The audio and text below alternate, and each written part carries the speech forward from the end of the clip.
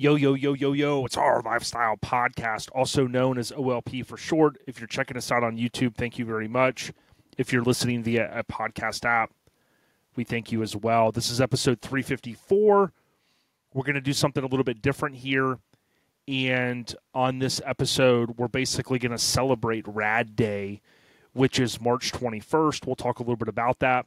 And we're going to dive back into the catalog here at OLP, all the way back to some earlier episodes, and highlight episode 102, which was Devon from RAD Racing Movie Cars, and also episode 160, which was Bill Allen, which Bill Allen starred in the film RAD. He also played in TV shows like several shows that I talk about with him. One of those is Family Ties. That's what I was trying to think of with Michael J. Fox. So stick with us. Although I know a lot of you are probably saying, hey, maybe I listened to those, but they were a very long time ago. But I also think that we're going to pick up some people that are newer listeners. Maybe they're going to come here for the first time because of this episode. So please stick with us to the end if you can. We definitely appreciate it. You heard at the top, we want to thank our title sponsor, Scraping the Coast. Their event, I believe this is the 21st annual, and it's every June. This year it's June 21st through the 23rd of 2024. And, of course, Scraping the Coast is held in Biloxi at the Coliseum. So about 100 days or so away, believe it or not. And then 3 months after that, almost to the day, in September, we're going to be at, of course, the Freakin' Weekend, which is also in Biloxi, an amazing show. And we cannot wait for those two events. Now, many of you are probably scratching your head going, what is RAD Day? Well, it's simple. RAD, the film, the cult classic, it was released on March 21st of 1986. So it was filmed. I don't have the exact film dates, but basically in 85, possibly early into 86. But I would I think they did. Now that I think about it, I think I have an image from a rap party, and I want to say that was towards the end of 85. I have to look back at that. There's a guy that saved some of the stuff from after they finish or wrap up their principal photography.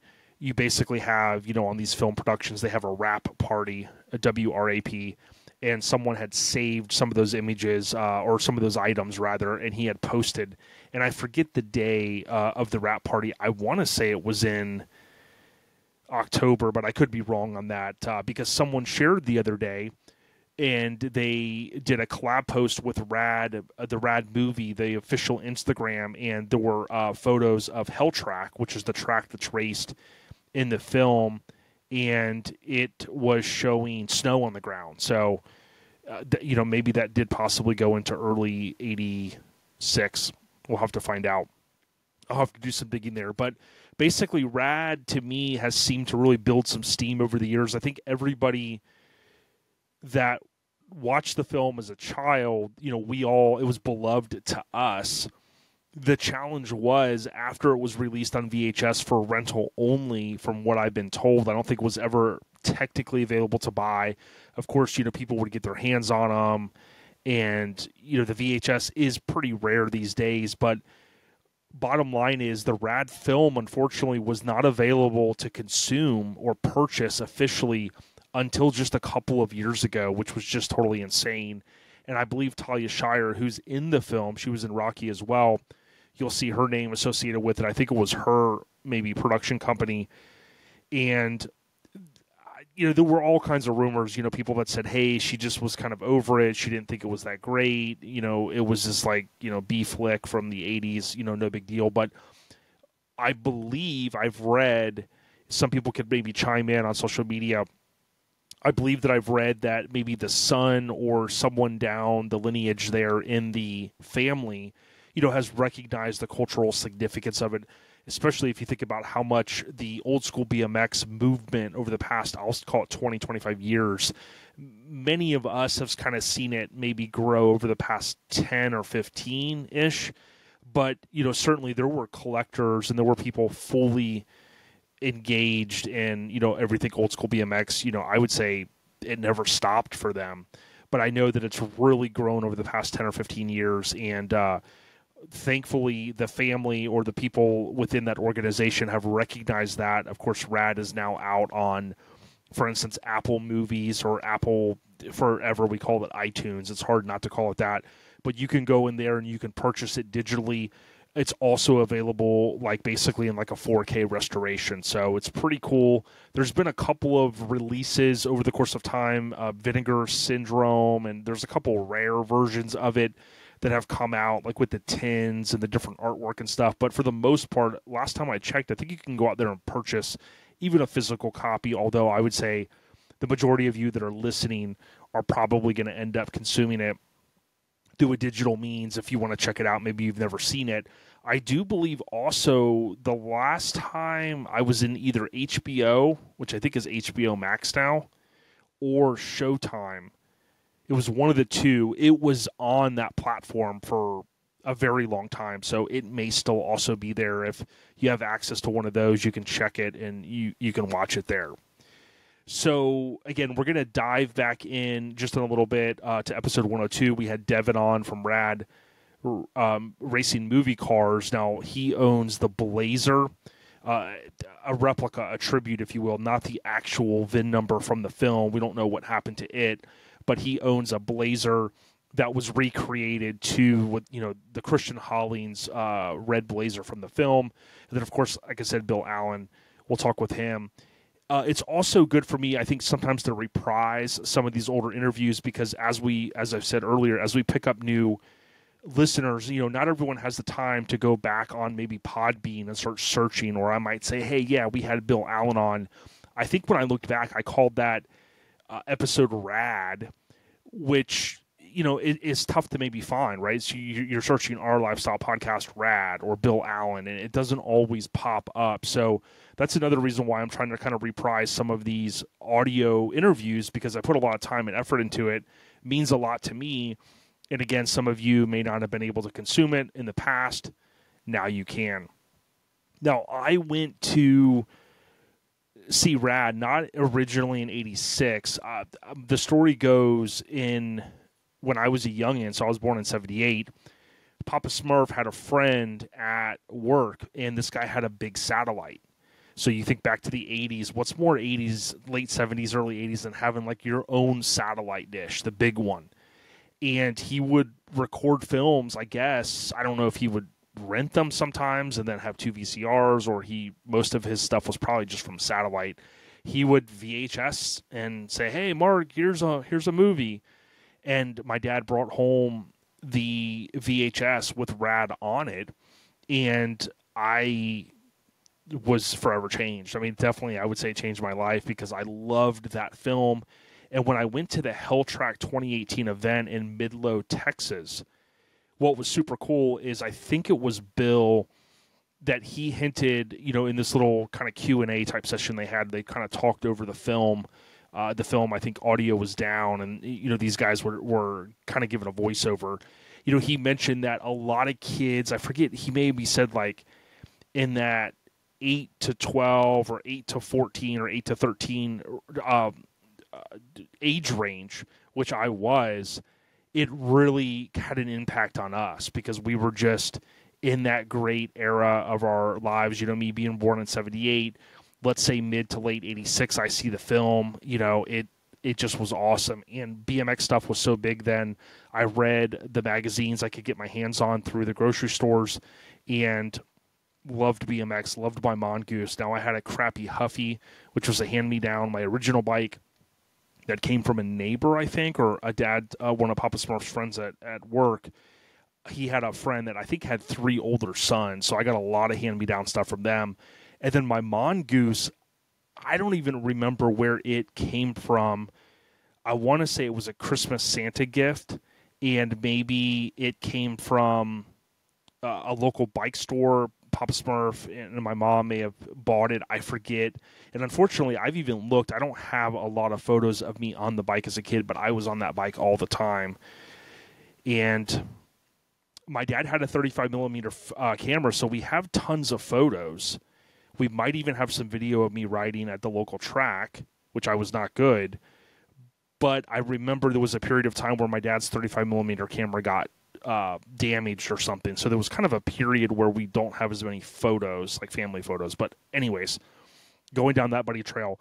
So basically now you fast forward and you go, okay, the film is now re-releasing in theaters. They did this a year or two ago. I want to say a couple years ago, and it was the first time I saw it on the big screen. Many of you are going to be going to see the film maybe for the first time on the big screen on 321. So I say all of that because I think 321 has built some steam because, number one, it's been re-released on DVD, Blu-ray, 4K, whatever you want to call it, all of that physical media. It's been released digitally, of course, through iTunes or Apple. And then, of course, they're smart enough to know, hey, let's put it in the movie theater. So I don't think 321 was always celebrated by the masses. I think some of the hardcore fans always knew, hey, that date. But I think now, again, it's kind of where we are now. So we'll dive into that. I'm probably not going to talk too much more about the RAD movie other than the two interviews that you'll hear. The other update that I have related to it, I guess my last update, I think, is I have been working on a Christian Hollings tribute bike. So I have my Cru Jones tribute. I've had that. And I had picked up several years ago a Mongoose Mini Goose. Got a decent deal on it. Wasn't super cheap, but it had some good parts on it. I mean, it was a real nice bike. And I always intended to either make it a Christian Hollings bike, which is Lori Loughlin's character in the film that drives the red Blazer. Basically the girlfriend, if you will, of Cru. So hers is kind of that red version where Cru's is more of the blue and the yellow and red. When I went to the Hell Truck event years ago, it was like, some of the guys would have all three. They'd have the Cru Jones bike, the Christian Hollings bike, and the Bart Taylor bike. You can see some of my, if you're watching on YouTube, some of the RAD stuff over here I've collected over the course of time. But now I'm down to, I got one left because I've kind of wrapped up the Christian Hollings bike. There's a few details I really want to dial in, like the number plate. It's a repop number plate, but of course I need to do the decals and things like that on it. So I'm going to work through that. I think that's it for RAD until we get to the interviews a little bit later. I want to give, again, a huge shout out to The Freaking Weekend. Look them up on Instagram. We are going to be out there in September. It's literally 3 months after Scraping the Coast. So again, Scraping is 6/21 through 6/23. You fast forward 90 days, give or take, and then boom, you're at The Freaking Weekend, that third weekend in Biloxi. So I know Tripp is super excited about it. You can follow The Freaking Weekend on Instagram.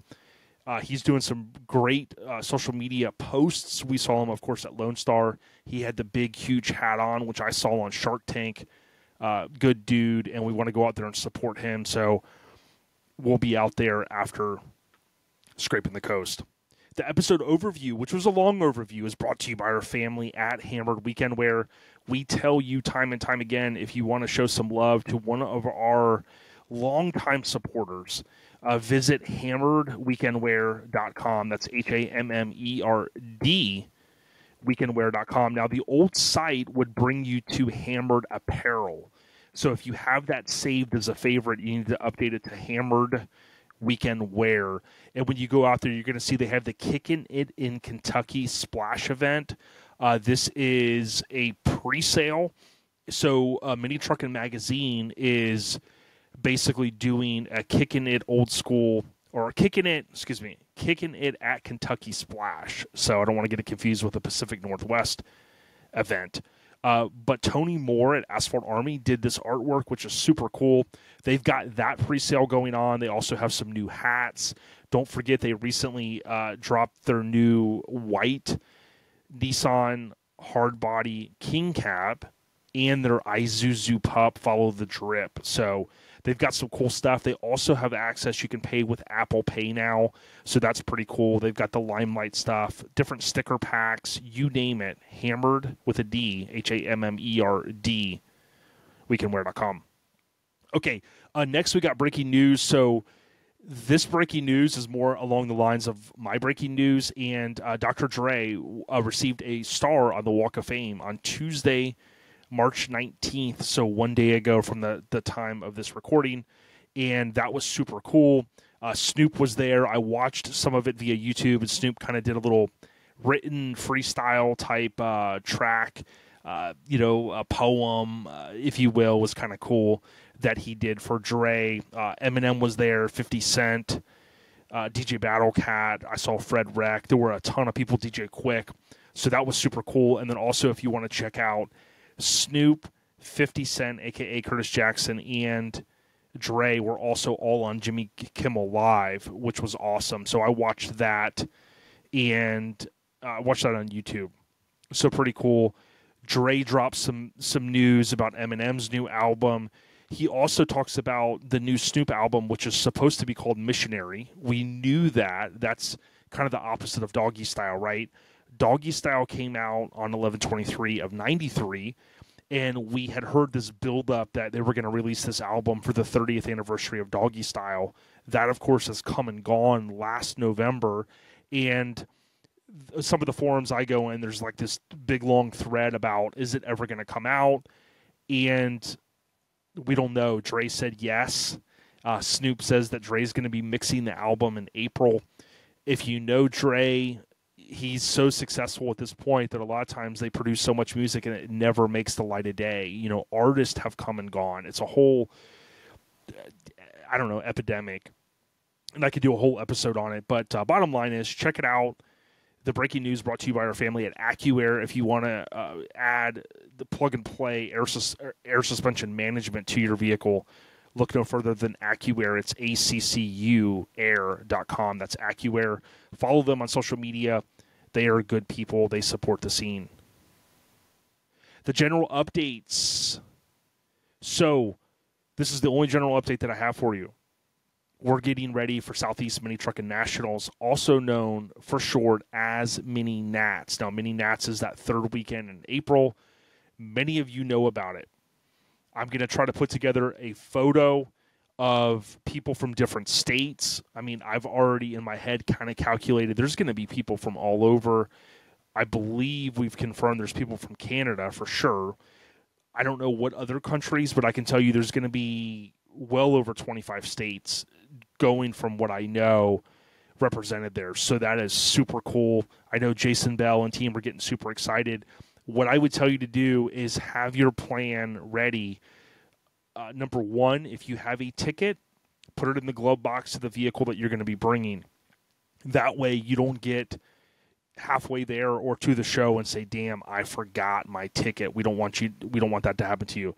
Number two, figure out if you're going to buy merchandise. Many of you are from Jason Bell and from the official Mini Nats tent. Make sure you kind of, some of you are going to float in early. Have your plan. Maybe the missus is going to go stand in line and do what you need to do because those lines get super long on Friday and Saturday. So try to think ahead and get in line early to get your merch if you can. The general updates is brought to you by our kinfolk at Lone Star Throwdown, one of our top shows, and I've argued one of the biggest and baddest truck shows in the country. It's Lone Star Throwdown. You can go to lonestarthrowdown.com for more information.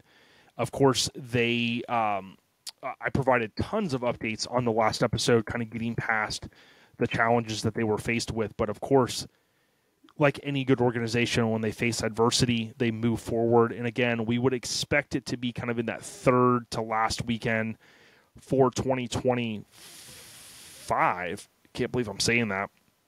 This year, of course, it was February 23rd through the 25th. So probably going to fall that same exact weekend next year in 2025. So more to come as we get closer. And, of course, that pre-reg is going to open. I believe it's always on August 1st.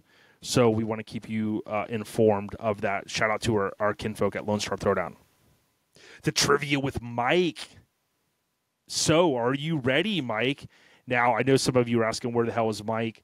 Mike is, we've both been kind of busy. That's why, again, although I'm working on a few other interviews with spring break, March is tough for me. My wife's, we have our anniversary, but we also have my wife's born day, which is technically today. Yes, I'm recording this the day of my wife's born day. So happy born day to my wife, Maddie B. And Mike is obviously doing the dang thing. He's leaving for Orange Beach Invasion, which we'll hit upon. So here's my question, which we knew Mike wasn't going to get this. Some of you might appreciate it because this is a RAD tribute episode. So the last episode, I think, was pretty easy with the trivia.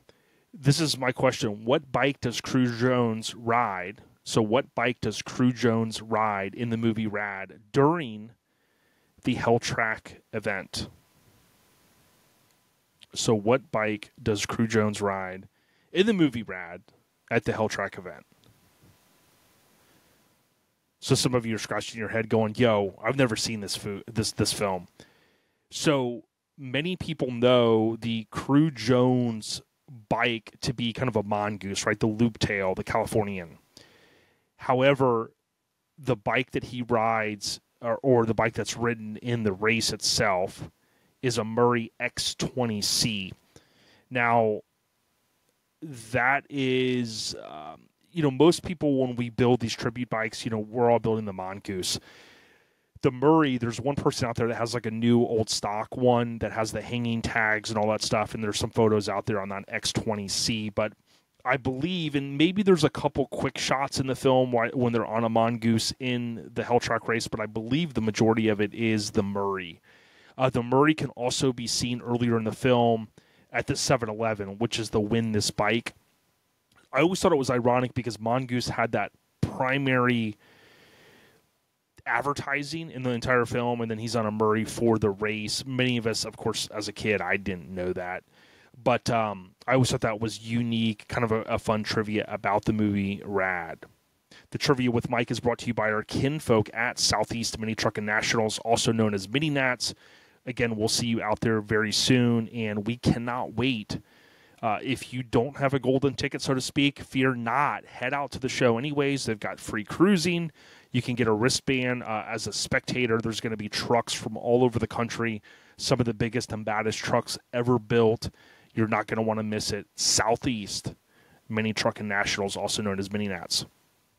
Okay, the scene updates, which now include show updates. So here's what we got going on. This one's going to be short and sweet for this week.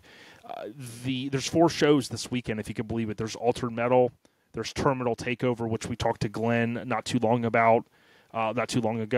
There's Orange Beach Invasion, which Mike is gallivanting to with Shannon, and then there's also Forbidden Fantasy, which is back at the Avi in out west, if you will, in Nevada. So congratulations to all these shows. We certainly hope that you guys have a fantastic weekend. Hopefully there's going to be great weather and whatnot. On the next episode, we'll look a little bit further into the month of April because we're going to be already in April.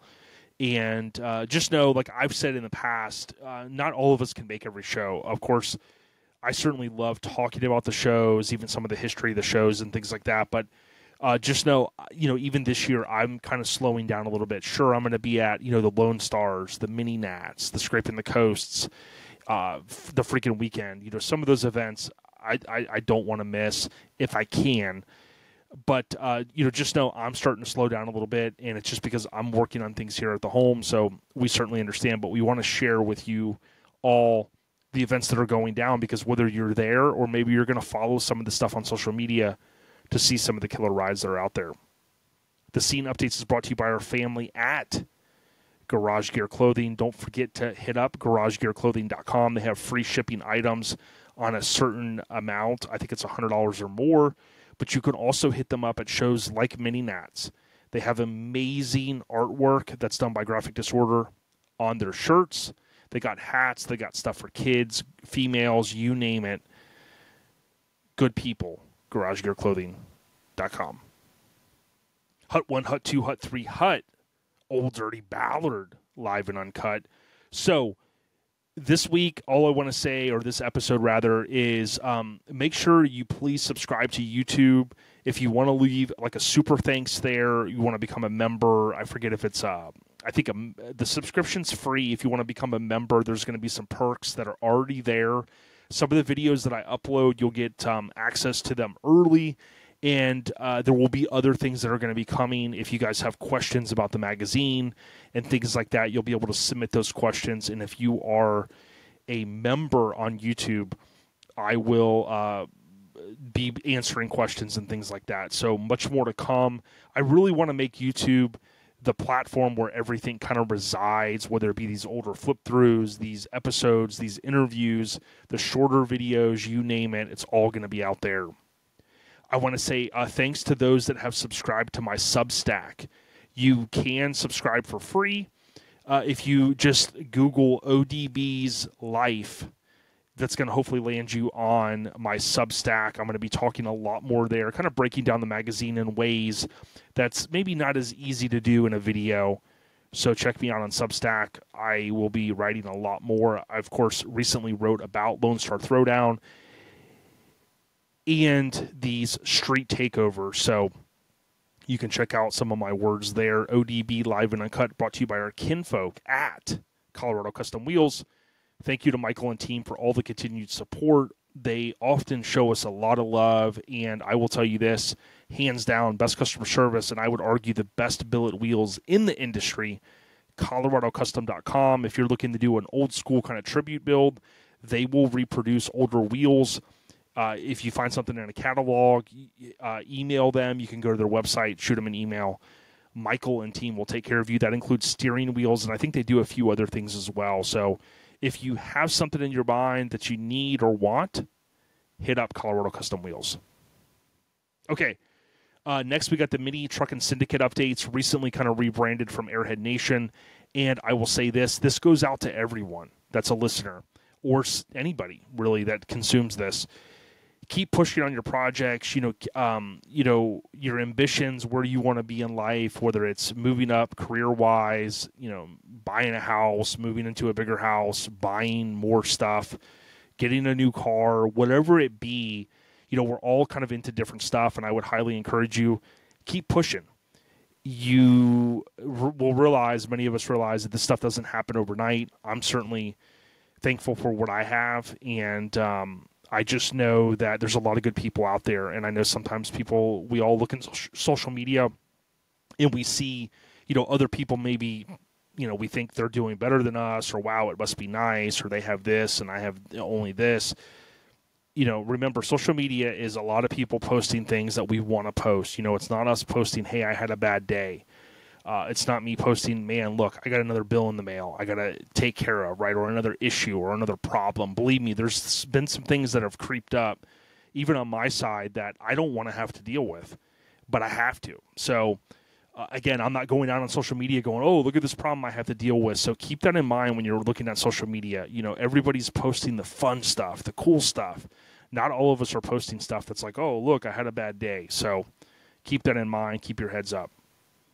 Mini Truckin Syndicate updates brought to you by our kinfolk at Local Rides with a Z. That's LOCAL Rides, RIDEZ, mag.com. Hit them up. You can buy issues as cheap as about $8 to $10. They're good people. Local Rides, mag. The podcast updates, if you can, leave us a rating. However you're listening to this, if you're on YouTube, please comment, even if you want to put an emoji, and share it if you can. We really appreciate it. The Twin States Mazda artwork, we submitted that to Graphic Disorder, so we're just waiting to pay the final invoice once that's submitted over. And many of you use the MiniNats 30, so MiniNats 30 code, and that means that you'll be picking it up at the event, or someone will be picking it up. Hopefully by the time you hear this, we'll have the website refreshed, and then you'll be able to place an order if you would like. And you can use MiniNats 30 if you want to pick up the order at the show. That will help you basically avoid shipping. And shipping is not cheap. You could save $7-8 on a shirt if you do it that way, and that helps maybe put it towards a hat or something else that you want. The podcast updates is brought to you by all of our awesome sponsors. And I also want to give a shout out to Devious Customs. Jeff, he recently came on not too long ago, last November, and he talked a little bit about his struggle with maybe drinking a little bit too much, right? And I also talked about my struggle and where I'm at. I'm now 15 months or so alcohol-free, and I feel better than I've ever had. So huge shout out to Jeff at Devious Customs, good kinfolk. Closing words, I just want to thank all of our sponsors, as I mentioned a moment ago, including Scraping the Coast, our title sponsor. They're some of the best kinfolk out there. There's going to be so much more to come. I know, the last couple episodes were Lone Star Throwdown. There was a lot going on there. This one is kind of dedicated to something that I really love, which is the movie RAD. And we do have the list that I keep plugging away on. I've got some cool interviews coming up, some guys that haven't been on podcasts before, but they have great stories to tell. So keep it locked to OLP, your mini trucking headquarters. We really appreciate all of you, and stay on the rise. Everyone be safe. And remember, it's the first day of spring. Get outside and have fun. ODB, we out here. Peace. Yo, yo, yo, it's Our Lifestyle, the podcast. And you're rocking with episode 102, Staying Rad. You guys know I love RAD movie. I was at the Hell Track event earlier this year. Damn, it feels like a lifetime ago. And I met a good dude out there by the name of Devon. So we're going to get all into it and who he is. But first, I'd like to welcome Devon. How you doing, man? Good, Jason. How are you? Thanks for inviting us to your show. Hey, anytime. It's our pleasure. And I'm glad to hear that everything's going well. We've got a lot to talk about, man. But when I met you at the RAD event, I saw this nice little motorhome set up, and I saw all these cool bikes. And I'm like, dude, man, it's not every day that someone builds not only a Cru Jones bike, but the Christian Hollins bike. And then I had seen some teasers leading up to the event about, the Christian Hollins Blazer was going to be there and whatnot. Tell us a little bit about how, we'll start with the RAD event. Like, how did that whole idea and concept and maybe the bike building come about? So interesting. Yeah, the Hell Track event in Texas was totally rad. It really was. And I'm so glad that we got to go to that show. There was a lot of work that went in to get us there. With the Blazer and the bikes, we were involved in some racing. My son is now 12, Braden. He's the other owner of the cars. We've been racing for a long time. And with work, the schedules kind of changed, and we weren't able to make it to a lot of the races. Uh-huh. So we were kind of sitting at home idle, and we really needed a project. Well, a good friend of mine, Martin from Martin Movie Cars, he also belongs to Star Cars International out here in California. He said, hey, well, why don't you get into the movie car thing, And I thought, well, wow, yeah, that sounds great. And he says, what's your favorite movie? What would you build a car after? And I said, well, I would do it out of RAD. I raced BMX back in the day, and, I would do it that way. So he helped me. We looked for a vehicle. We went all the way to Seattle from Southern California, man. We went all the way to Seattle for our first car. And the deal fell through. It took us about 2.5 days to finally meet up with the fella, the owner of a vehicle, and it fell through, man. And we ended up finding another vehicle in Northern California, and we purchased that vehicle, and that's the vehicle we have now. So we do have a tribute vehicle. The reality for everybody is we don't know, and nobody knows what happened to the real vehicles used in the movie RAD.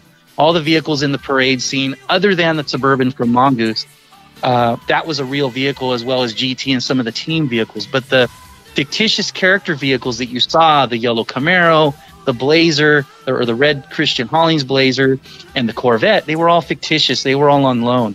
And we don't know what happened to those vehicles. And I worked with some of the guys that were in the movie, Eddie Fiola, Martin Aparijo, Bill Allen. I asked them, I said, where can you guys point me in the direction? And these fellas, we all ran kind of into a dead end with that. Sure. So we took the vehicle that we had, we restored the vehicle as best we could. We looked at every aspect of it and tried to make it as screen accurate as possible. And I think we did a pretty good job. We unveiled it in Huntington Beach to the fellas, Martin Aparijo, Eddie Fiola, Bill Allen, the HB Tuesday BMX guys that were down at Huntington Beach. They ride every Tuesday down there at the pier. We told them we would bring the truck down and unveil it to them first, because if it wasn't right, I didn't want to take it out the rest of the way. Mm-hmm. Unveiled it to them. It was a great beginning of a new relationship with the fellas. Since then, they've all, had a chance to sign the BMX bikes, let alone, so touching on that, we had to build bikes that went with the Blazer, because in the scenes, you see the Christian Hollins bike and the Cru Jones bike. So coming from that BMX era in the 80s when I raced, I was pretty familiar with what the parts that I needed and such. And so, man, a lot of painstaking nights. We built the bikes. We built the Cru Jones Mongoose, as well as the Christian Hollings bike. The Christian Hollings bike had to look brand new, so the chrome had to be pristine. All the parts had to be fairly new. It really had to look like a factory ride. And the Cru Jones bike, I left it a little bit rough, a little bit raw. It really looks like a neighborhood kid rides the bike, and we kind of left it that. The fellas were real nice. They all rode the bikes, checked them out. They signed the bikes for me. That really put some value to that for me and made me feel like we really had something going to represent the RAD BMXers from the movie, as well as all the fans. And then we went ahead and just worked hard, put the truck together. It took me 4 months to get the Blazer finished when we unveiled it finally to the fellas. They were all very happy, I guess would be one of the words I could use. And they've signed the Blazer since. And so we got involved with Star Cars. So carrying over from that, we got involved with Star Cars International out of LA. And we go to a lot of these charity events. We take this vehicle alongside Dukes of Hazzard, Smokey and the Bandit, Time Machine, movies 1, 2, and 3, Christine. We see a lot of other movie cars that belong to our club, A-Team. And we go to these shows with a bunch of mixed characters and represent. What I found out was very quickly, where there were some diehard people who hadn't seen RAD in a long time. Nice. And when we come riding in with the Blazer, with the bikes riding high on the roof, man, I got to tell you, these people were excited to see that we were there representing their movie that they loved. And you know, it was a VHS tape back in the day, and people would play it over and over and over again until their pictures were squiggly and maybe not the best, not the best picture anymore. But the fact is, we were there.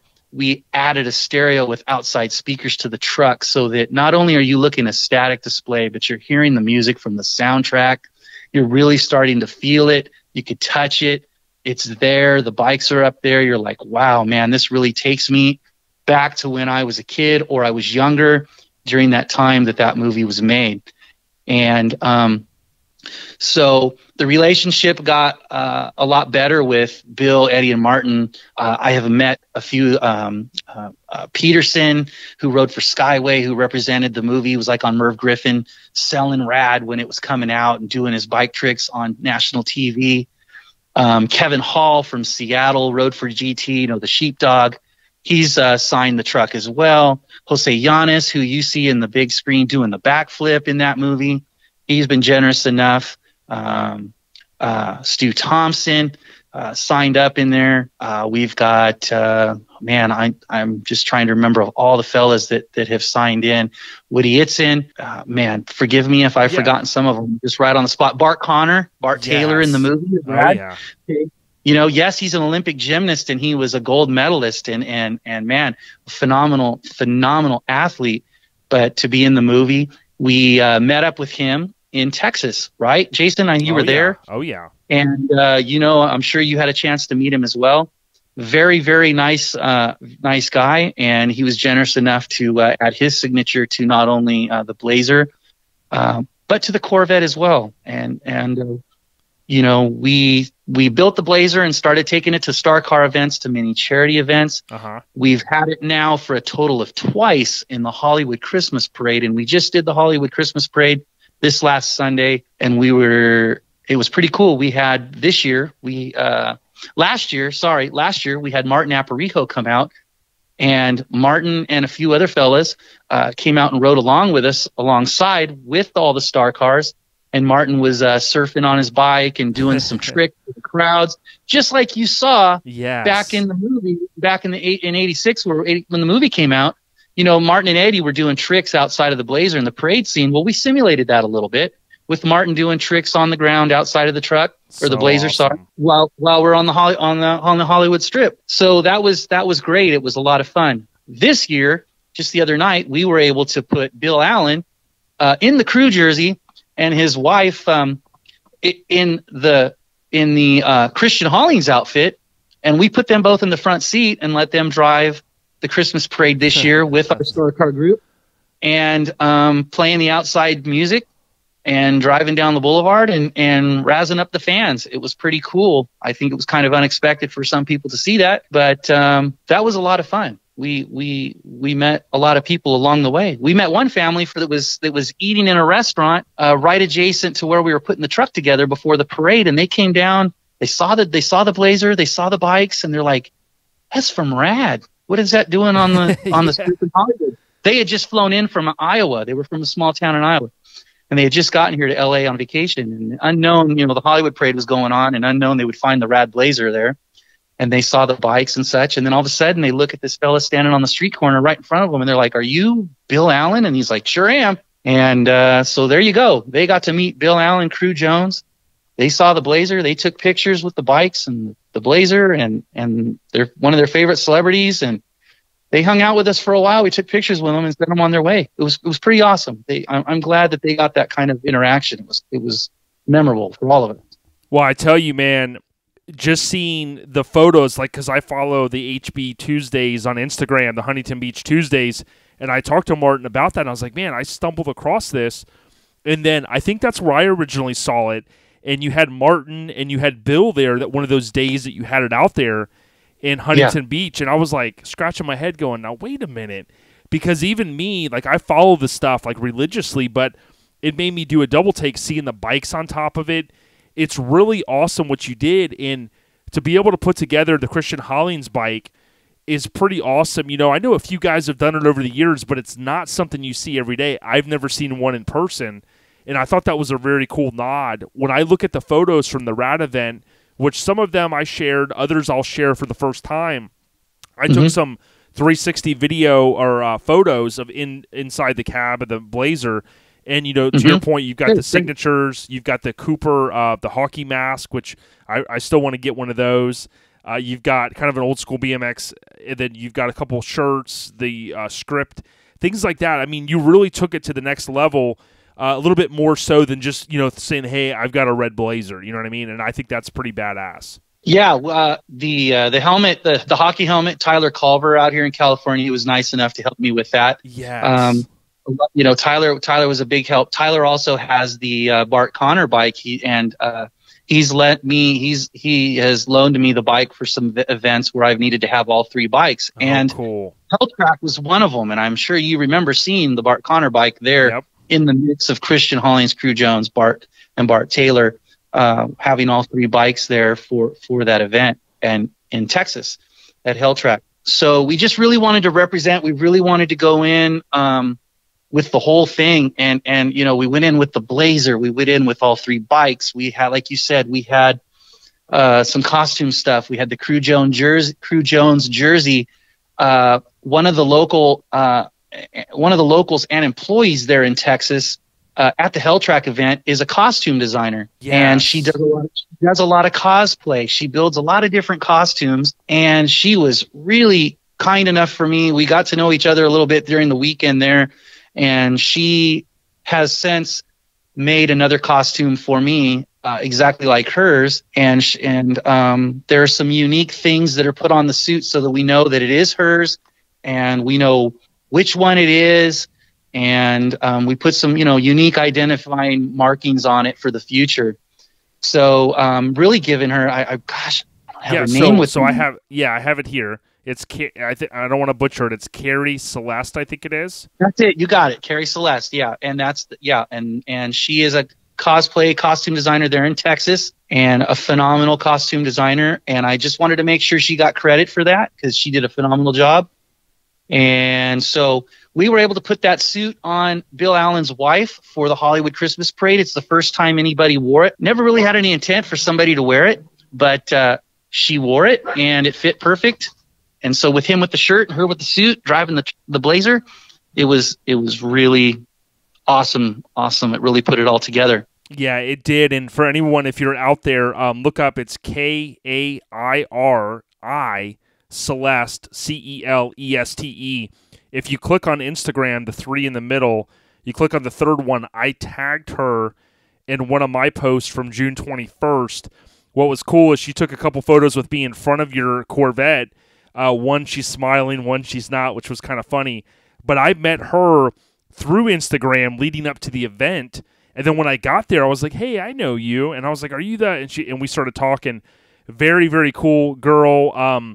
I think what she did was awesome, and it's pretty cool. I didn't realize there was the connection there, that the outfit that you were talking about in the parade, that she had made another one. So, kudos to you, because you're starting to have this pretty awesome collection. And I mean, BMX bikes alone can, Devin, they can bring out some smiles, right? You bring a couple of bikes out and people are like, "Oh, snap, I remember when I was a kid," right? But you take, my buddy Tony, he's thrown the bikes on top of his truck a couple times, and just seeing that. But then you say, okay, a Blazer that looks like the one from the movie, and some memorabilia, and then some bikes.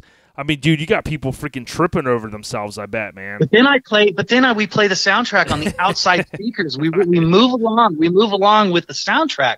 I mean, we really take you there. The only thing we can't do is provide the smell of whatever it smelled like that day. But right. It's really something we wanted to move people with. We really wanted to bring the smiles, like you say, the happiness. You can see the passion. You can see people's minds turning from back of the day. They're like, "Oh man, I remember when." We get a lot of cool stories from a lot of people, whether it be I was a RAD fan or I had this bike. We get a lot of the fans. We get a lot of people who just maybe owned a bike that was a Mongoose from that year. Mm-hmm. I get stopped a lot of times at these shows because simply we have this Blazer that somebody back east used to have, but now it's all rusted and gone. And to see one that in a pristine condition like this, they are excited. They remember their past. And dude, I love to hear the stories from people. I take the time. That's what we're there for, is to make people enjoy what they're looking at and listening to, and put them in a mood, make them happy. No, I was going to say, and that's really, a lot of the avid listeners, they know that, that's what we're about with the podcast. When we talk about mini trucks and the bikes, and, you really get a chance to bring some smiles to someone's face, or like, "Yeah, I remember that." And I also wanted to give a shout out to, you mentioned Tyler J. Culver. So it's TYLERJCULVER on Instagram. Now, I did a double take the other day because I had posted on, let's see, it was on Halloween this year. I posted a photo of him and his family. Well, then no sooner later, a few weeks later, I was like, "Man, dude, the homie changed his Instagram." And he was the guy at the RAD event where he's got two beautiful sons, I think it is. One was, dressed up as RAD and so on, and the whole family, they did this cool family photo, and I think he was the heavier cop, right, in the movie. And he was dressed as the officer. Yeah, he was dressed as a motor cop, and his wife was dressed as what's her name? Man, I'm gonna get slammed for this because I forgot. No, it's okay. I'm looking at it now. She was dressed as one of the crazy outfits. The two twins, were they? Oh no, the twins' girlfriends. Yeah. So one of the girlfriends of one of the twins, the name's right on the end of my tongue, and the boys were dressed up as Cru Jones and Bart. Yep.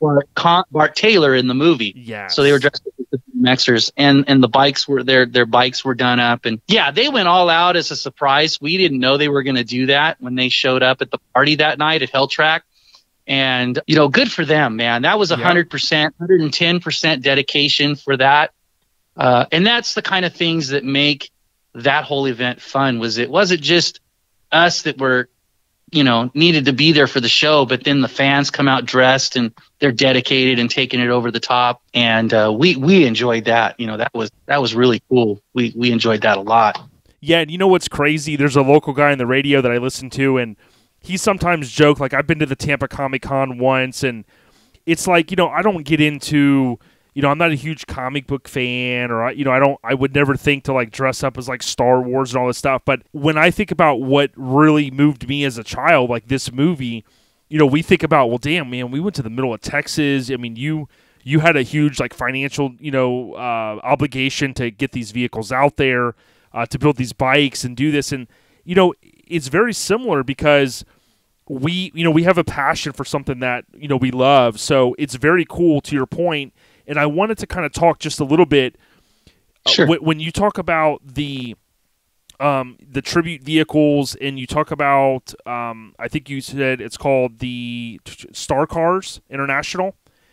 Yeah, Star Cars International. Tell us a little bit about some of what that group does for maybe the community. So Star Cars International is the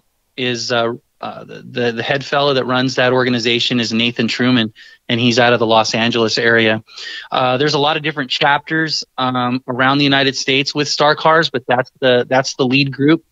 And Nathan runs an organized Star Car group where you have to own either original screen used or a tribute style Star Car that pretty well needs to be, on and looks like one of the cars from the movie. Generally it's something that's been driven or has a lot of screen time for whatever movie that it comes from. And it's really interesting to see which vehicles show up. There's a lot of them, and most of them all you would know.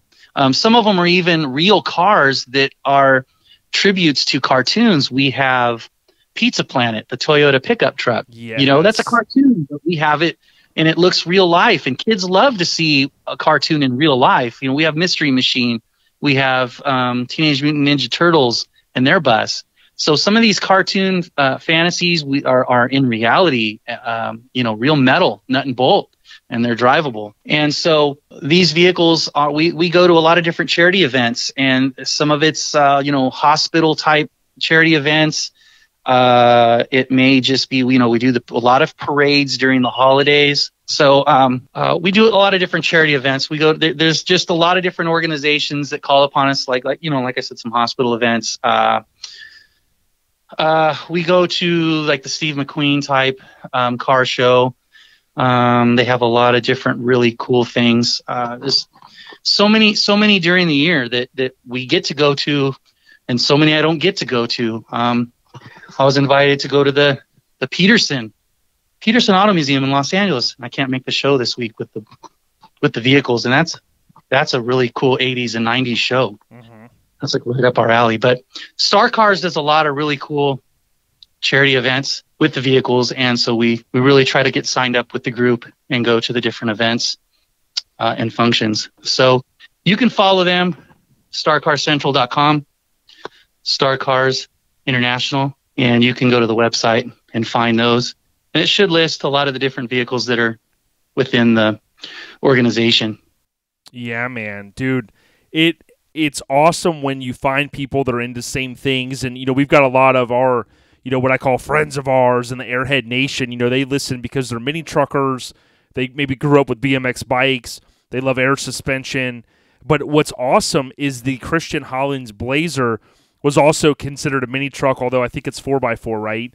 It's still, it's a 4x4. Yeah. So it's still pretty cool. And I just tell you, man, these BMX bikes eventually, I've seen collections. We just met a guy here in the Tampa Bay area that started a track back in the 80s here that's real popular. He was telling me like he's got a collection over hundreds of thousands of dollars of these bikes. He's like, yeah, I spent a lot of money in a 3-day weekend buying a bike from, I think, Martin, and he collects a lot of old BMX bikes. But the reason why I say that is we always say, on the rise, prices are on the rise. And I tell you what, the bikes, the whole market is continuing to blow up. So, I tell anybody that, hey, if you want to get in on a BMX bike that is going to bring back some memories, get in on it now because, man, they continue to go up, don't they, Devon? They do. They continue to go up. And the hardest part is in the everyday is that we all end up, we sell the bikes that we ride when we're younger. We sell the bikes when we get a little older.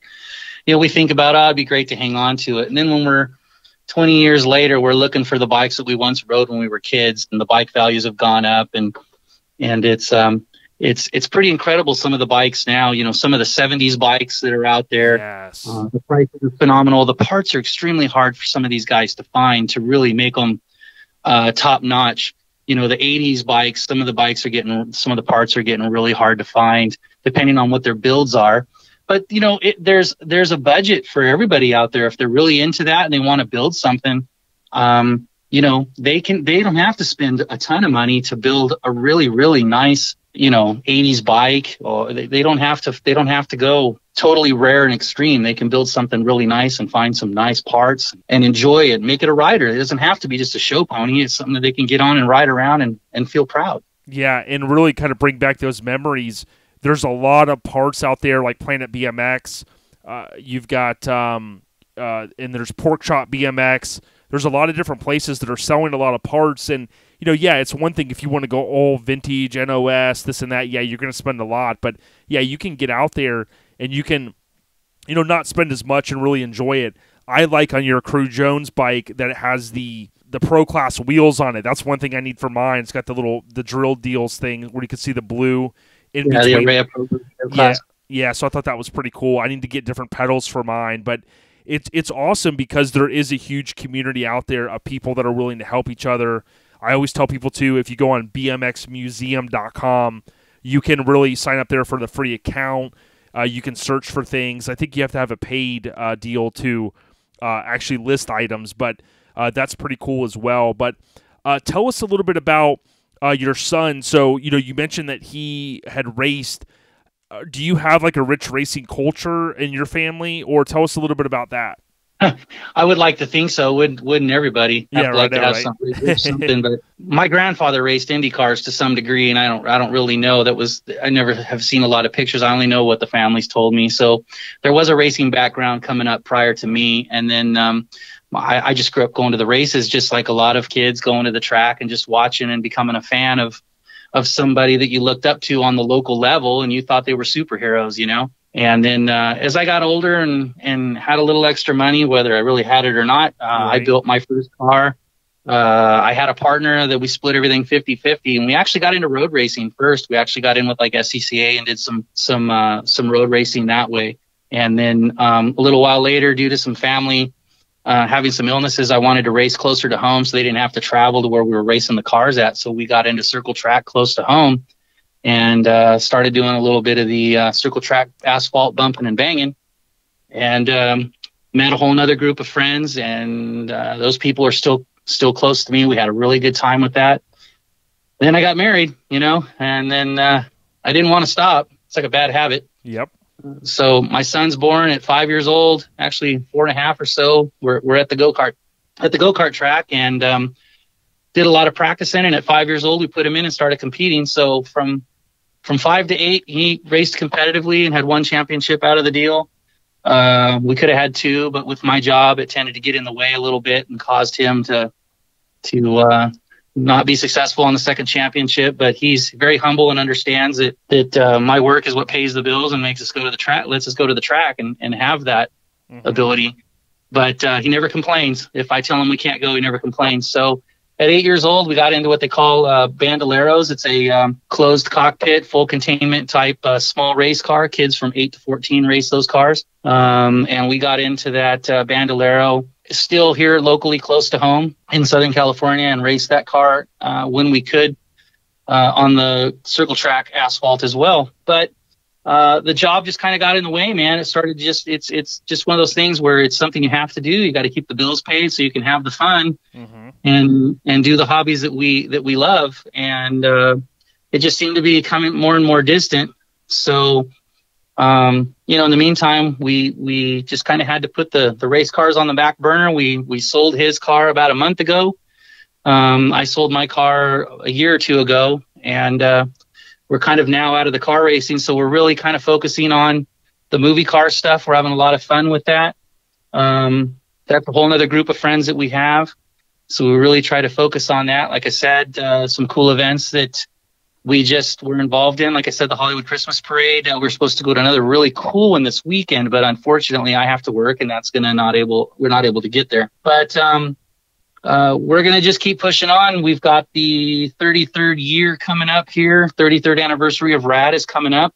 What I'm hearing from some of the movie talents is that there are some big things that possibly coming the way. Nothing I don't think is set in stone yet. I don't know any details, so I can't share that. I don't know anyway. I only know what I hear. Yep. So I'm just, kind of moving the wind a little bit to let you know the possibility that something may be coming down the pipe. But I'm just like everybody else. I'm just waiting to hear. And it should be fun to hear what some of the things are coming down with. So I think this 33rd year is gonna be a lot of fun. So I hope that some things really get put in stone so we can all meet back again. Everybody that went to Hell Track, and the many people that didn't get to go, the many people that missed Hell Track. Man, put down what you're doing and go to these events. Just turn life off and show up at these. I gotta tell you, that was extraordinary, man. Dude, it was a lot of fun. It was hot. I mean, I thought Florida's bad. Everybody knows Texas is hot, but you know, it is. I mean, it's totally true, because when I first saw it, I was like, man, I don't know if I can go to that. I mean, that's that. And I started thinking, I was like, man, I go to truck shows all over. I mean, what's the big deal? And I literally flew in there. I drove the hour, whatever it was, got some lunch, went to the event, and then, you know, I stayed all day, and then I had a commitment there in Louisiana for a big truck show. So then I drove all night, and one of my buddies was like, you know, when I told him what I was going to do, he thought I was messing around. I was like, no, dude, I'm going 100 miles an hour, and it was awesome. Now, speaking of some of the events, what was cool is a big avid listener and a friend of ours, Chris Burns, with CS Metalworks on Instagram. He was out back in September, end of the month, and he sends me a text that day in the afternoon, and he goes, yo, man, I just met this guy, Devon, good dude. And I go, yeah, you know, and I knew immediately, and you were out there doing one of those events. You got the DeLorean next to you and whatnot. But, you know, I think it's great what you're doing, man. You're bringing smiles to people's faces. You're getting out there, you know, you built this tribute vehicle, and you're really doing it for a good cause. But by the way, tribute vehicles. Don't forget, we got the Corvette too. Yeah. We have the Corvette, the grand prize, and I can honestly tell you, Bill Allen has had the pleasure. I've never posted videos of it, but Bill Allen has had the pleasure of driving that car, and that car has been signed by all those legends, from many of the legends from RAD. I mean, you know, Bill Allen, Eddie Fiola, Martin Aparijo, Jose Yanes, Bart Connor, who played Bart Taylor. We've got a bunch of signatures in the court. Kevin Hall. We've got a bunch of those guys that were generous enough to put their signatures in the Corvette and in the Blazer on the bikes. And, you know, that was the one thing, Jason, that kept coming up, is after we built the Blazer, everybody was like, well, what about the Corvette? Right, because they're both like the what do they call them? Like with the DeLoreans, they'll call them the main car. You know, like those are the main two. You know what I mean? Yeah. So, you know, the thing we got is that even though the Corvette is only seen, you know, here and there throughout the movie, and Bart Taylor, the character, does drive it with the twins, it's kind of a slap in the face that we're almighty. We can drive the grand prize vehicle before, right. You know, because we're the number one riders.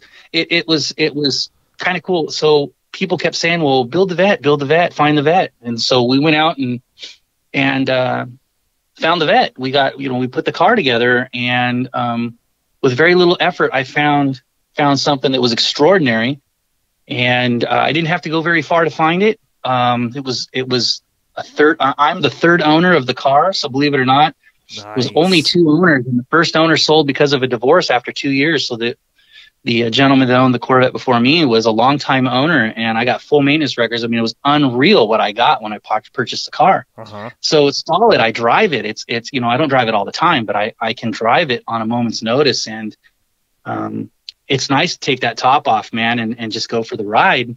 But it was so cool when I had a chance to let Bill Allen drive the grand prize Corvette, because in the movie, you know, we never saw Cru Jones drive the Corvette. He never drove it off the track at the end. We see him drive the Blazer with Christian Hollins in the movie, but we did take some pictures, and if you go to the Christian Hollins site, you will find the Corvette with Martin, Eddie, and Bill there with the Corvette. So we did take it to Texas, and we shared it with the fans, and had the banners on the car. And I thought we got some really good pictures from that event, because they were kind enough. They wanted the car inside yep. that venue. Yep. And you know, my son and some of the faculty that was there, they put some lights behind it up against the wall and really, really dressed it up. And a friend of mine, Robert, was taking some pictures there. Robert Wardancer took some really good pictures for us of the car. He's shared some of his photographs of that. And, you know, So yeah, we have two, and now people are saying, well, hey, what about the Suburban? Can you build the Suburban? And I'm like, and the strangest thing, Jason, is I have access to that year's Suburban with Oh that boy. color interior sitting at my friend's shop. I could actually do the project, but the reality is I don't have a place to store it if I were to do it. Yeah, I no, don't. I know. I'm out of room, man. Sometimes the hardest thing to say is like, we don't ever want to say no. Like like a Lincoln will come up, and I'll be like, man, I could, and I'm going, I got too much shit taken apart, or I got, sometimes I tell my son all the time too, like we got to enjoy what we got, So yeah, and it'd be cool. I'd really like to see somebody else build one of the other vehicles. I mean, it's I've got some Star Car friends that I've met through either Star Cars or on social media, and they've got some other types of cars. But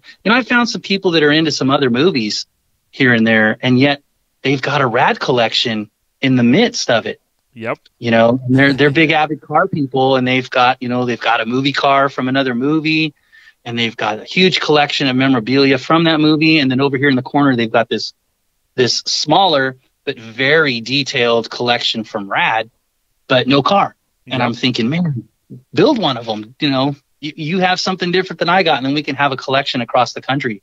Yep. But yeah, and what I was going to say earlier too is that what I love is you're bringing smiles to people's faces. You're also you involved your son. Like when we had met, you said, yeah, my son and we kind of got into making these bikes, and man, like my son, he wants something to do with my bikes. He's like, whatever, I want to get on that YouTube. But to me, it's like it's a great father-son thing that you've kind of created. And then oh, by the way, with the car and the Blazer and these events, like, you're getting out, you're getting off your phones a little bit, right? We're all addicted to those, and you're just getting out and having some good old fun.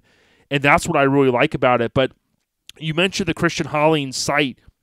Can you give the listeners, if someone said, hey, man, this sounds all awesome, how would they see some of these photos and some of the, how would they get in contact with you? So I have a Facebook site. It's actually me and not actually Christian Hollings from the movie. It's not Lori Loughlin. It's actually me.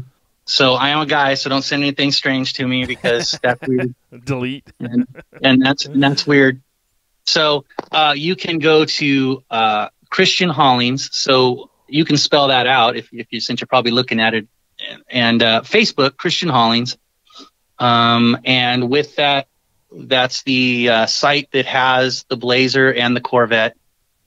And that actually is me. When you or if you attempt to contact me, and be glad to add you on the friends list. If you're a little bit strange, man, and you got some pretty negative things going on in your life, and you're posting it on your social media, I might not add you. Right. Trying to keep it pretty positive for the rest of the fans that follow, because there is bleed over to other folks that follow, and I don't like the negative vibe. So I try to watch everybody that comes onto the site. Some pretty good folks. I've met some really good people, such as yourself, man. And Yep. And look where we are now. This isn't the first time that you and I have had conversations about this. Yep. And like I said, I got to keep it positive. It is a small world. Your friend walked up to me in Southern California, and you're in Florida. Yep. He says, I know a guy, and he's a friend, and he saw this vehicle in Texas. And I'm like, man, that is so cool. Yeah, dude, it was awesome. And before we started recording, if you do add, it's Christian, Christian, and then Hollings, you'll see the profile pic there with the Blazer. But before we started recording, we talked a little bit about the Star Car Central, the photos that you posted. Now, you could see some photos on the Facebook page, but once you add him as a friend, you'll get a chance to see what he talked about with Bill Allen and his lovely wife there cruising the Blazer. And then I think it was the News Channel 9 caught you guys as well. So it's cool, man, because you're out, you're a positive dude, you got your son involved. I mean, what more in life can you really want? You know what I mean? And the vibe that we try to portray from just us and my son and I as a team with the vehicle is that positive vibe. And we meet so many other people that have the same vibe, whether it's through BMX, and some of the bicycle shows we go to, or if it's through Star Cars, and that's starcarcentral.com, Star Car International or starcarcentral.com. And that's a site that you can look up and see Nathan Truman's LA organization. And you'll see all the different cars in our club at the Hollywood, through the Hollywood chapter. We have San Diego, Ventura. We've got different chapters around other states. So there is a wide variety of cars. And if you go to that site, you can check some of those out and see some of the cars that are involved. Yeah, that's great, man.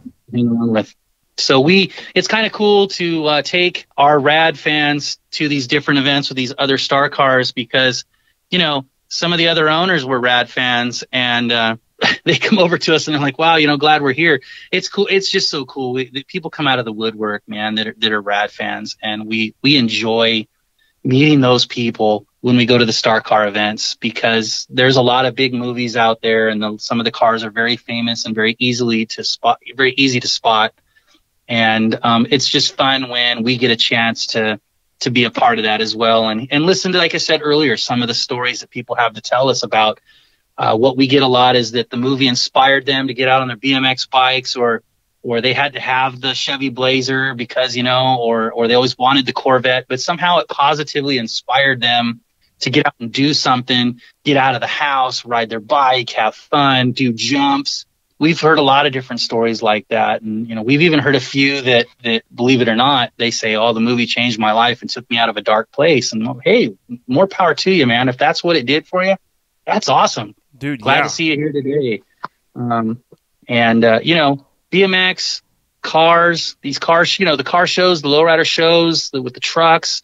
It's all a positive vibe, man. It's cool. It's bringing people together to share something they love. Everybody's got a little bit of their own personality in each vehicle, and it creates conversation. Like you said, social media gets put down for a little bit. It creates some conversation. People can sit down in a chair and do some old-fashioned face-to-face conversation, which, that's kind of rare these days, especially for the younger folks, to put stuff down and actually talk. Yeah, it is, man. It really is. And I would encourage anyone out there, if you, we gave away some of the information, but on Instagram, just type in Christian Hollings and it'll pull up. You'll see underneath the name, it'll say Rad Racing Movie Cars.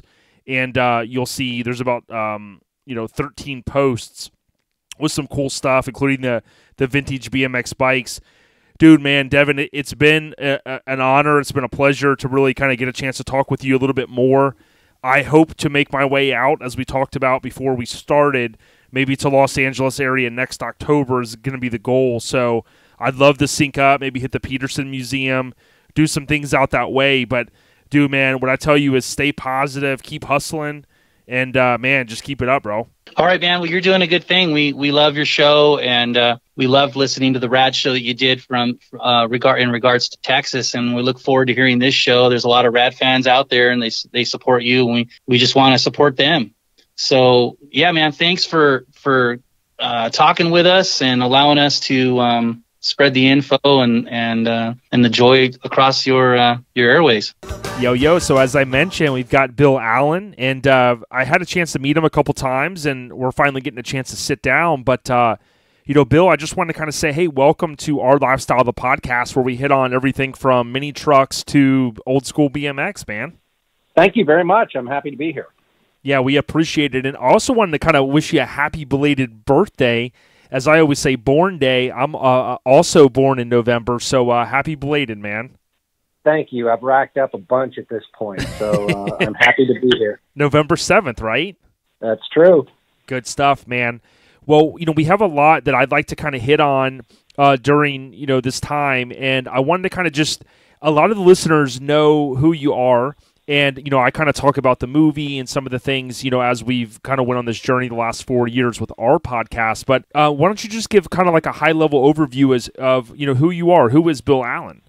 Who is Bill Allen? Well, I've been an actor most of my adult life, and I'm also a musician. I'm proud to say I still play out live, but mostly I've acted since I was 19 years old. Mm-hmm. I did my first movie out of Dallas, Texas, and soon moved to Los Angeles and started doing television shows like Family Ties and Steven Spielberg's amazing stories. And then the great Hal Needham saw me on an episode of Hill Street Blues and brought me in to audition for a BMX-related movie that I hadn't heard of at the time. Nobody had.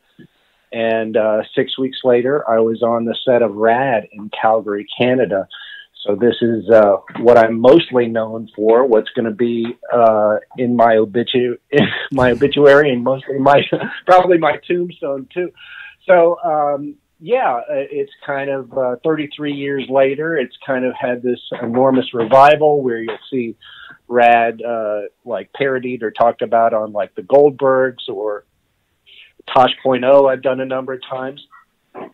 And it's a real seminal movie for the kids who grew up in the 80s, the blockbuster generation, loved it and ate it up essentially. So I'm real lucky to have that as a part of my legacy.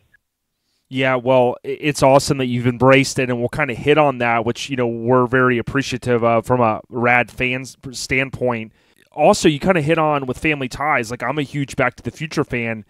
You had the pleasure of working with and being on the set with Michael J. Fox, with the hit TV show. What was that experience like? Just overall, any memories that you have from that time period? Oh man, that was a magical time in my life. But that particular experience was just huge. I mean, it was probably the biggest sitcom on the air at the time. Michael Fox was on fire, and he's just one of those guys that is representative of what you're trying to do, who really knocked it out of the park. And I had coincidentally met Bob Zemeckis to audition for the role he ended up doing while I'm working on Family Ties. He's shooting Back to the Future at night and rehearsing Family Ties during the day. So he was doing amazing work and on zero sleep. So as far as the show experience was just off the charts great. I mean, it was a full juggernaut running machine by the time I jumped on, and it's one of those things that will endure long after I'm gone, just because it's one of those shows that was such a big deal. Yeah, definitely. And we'll touch upon your book, and what I would tell everyone is, we'll have Bill kind of share where you can go out and buy it. But what I thought was cool is you shared a rare photo that I had never seen where you're standing there with Mark Price. And what I thought was funny is I didn't even notice that until, of course, you have it in the caption. You said, check out Michael Fox smoking and photobombing us. And then I see, he's peeking out down there. So it seems like you guys had a lot of good times, together on the set there. Nothing but good times. And he was as sweet and as endearing as could be. And I got invited to the rap party at the end of the season, and he came up and asked me how I'm doing, fully recognized me. And, he's just one of the guys. So I don't know, man. There's nothing to dislike about that. I mean, I'm not a sitcom fan per se, but to be a part of that scene in the 80s and work with him, who's just an icon now, that's cool stuff. Yeah, most definitely. Well, speaking of your book, for anyone that hasn't read it, I do suggest it. Now, I was going to plug Amazon, but I know that you have a better place for folks to go. You have the website listed in the back of the book, but what would be the easiest way, Bill, if someone wanted to get out there and read this book that I have right here that's really rad, man? Actually, I've got some news surrounding this. The only way you can find it right now is on my website, which is myradcareer.com. That's the name of the book, myradcareer.com. And fortunately, I've just been picked up by Beacon Books. We're doing an audio version soon. It's going to be available in bookstores and everywhere. So I'm really excited about that. So we've taken it down off Amazon for the time being because I've just signed a contract with Beacon for them to sell it worldwide. But it is currently available through my own website. Exactly. So thanks for sharing that detail at myradcareer.com. what I would tell the listeners is don't be bamboozled into, if you go to Amazon, there are a couple people selling the book for a very high price as the used price. You can get it for a very fair price on Bill's website. And, of course, we just shared that. But, Bill, as we kind of transition into a little bit of the RAD talk, my father had brought the movie home when I was just, 7, 8 years old. You kind of hinted at the RAD event, or the Hell Track event, I should say, in 2018, about how certain age groups, we've kind of fell in love with the movie. And one question I wanted to ask at that Hell Track event was, can you give us the lowdown, and I'm sure you've been asked this a million times, on, why is it not available on DVD, Blu-ray, and streaming platforms? I know it has to do with money and copyright and stuff like that, but I just don't know that our listeners really get the bottom answer on that. You know what I mean? Yeah, I can't tell you that I know the real answer on that too. So here we are 33 years later, and man, I wish I could say some things, but no, I can't. It's okay. No, it's fine. I feel that something will be done with that property. Good. That's all I can say. For the better. Okay, hopefully. That's all I got. That's all I got for you guys. Yeah, no problem. What's important is the fans keep it going. I was just at the Grands in Tulsa over the weekend, and just met hundreds of people who still just latch onto that movie, show it to their kids, and it's kind of bigger than what it started out as, is this little independent movie that was meant for kind of a specific audience, and it just kind of took off in a way that who would expect it? Yeah, definitely. And like one thing, and this is the last comment I'll make about the whole, hopefully it'll eventually come out, but I know just like 4 or 5 years ago, like for instance, Vans tried to release the shoes, and then there was a little bit of lawsuit and things like that over the trademark and stuff like that. So to your point, there's this big drive for people that want them kind of merchandise, and you've done a good job with the RAD Army, which we'll hit on. But one thing that I wanted to also bring up is, now, what was it like being on the set of, let's say, the TV set, which you kind of talked about a little bit with Family Ties, but from a movie perspective, for us, we watch a movie and we're like, oh, wow, look how cool this was. But oftentimes people don't realize that, you might have only been on the RAD set for 2 or 3 months. But what was it like being on the set back in those days, man? It was magical. That's all I can say. Mm-hmm. I mean, I walked onto the set, and I had never been exposed to that kind of writing, mm-hmm. as most of the world had, frankly, unless you were a BMX fan and getting the magazines. And now I'm walking onto the set with the guys who are on the cover of the magazines. Of course, Eddie and Martin and Pat and so many others in the race world were all at this one spot. And so I had this feeling it was going to be big. I would look at kids on their bikes and I'd go, things are about to change around here. And in fact, they did. Mm-hmm. It took a while for it to really explode on home video. But I think, the reaction for the people who know the movie is well known, that these kids would go rent it weekend after weekend, watch it dozens of times over that weekend, and then eventually not return the movie, or the local video store owner would just feel bad and give them a copy. So I don't know of any other movie that's kind of had that effect, because it not only showed the sport, but it showed the lifestyle. It showed the way the kids interacted off the tracks, so to speak, and dealing with the community. And so it really kind of provided a platform for a lot of latchkey kids, because Cru was a child of either a broken home or not, rather his dad, I guess, had died or something. That's what they allude to in the script. Mm-hmm. So a lot, a huge percentage of the population had a similar experience, that they're a one parent family, and what did they do with that if all you got is a bike? And this kid rode his bike out, and above and beyond what anybody could expect. So that Rocky on a bike is kind of an apt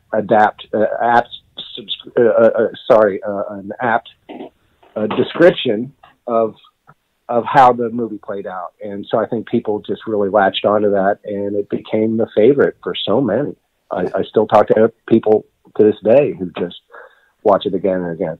Yeah, and what's awesome is when, growing up in that era, a lot of people think of RAD from BMX, Gleaming the Cube. There were the couple skateboard movies, but Gleaming the Cube in '89 kind of sticks out. And then you had North Shore, which was kind of like that movie I love from a surfing standpoint. So it's kind of like we were lucky that we had a couple of these movies, if you will, that really captured that time period.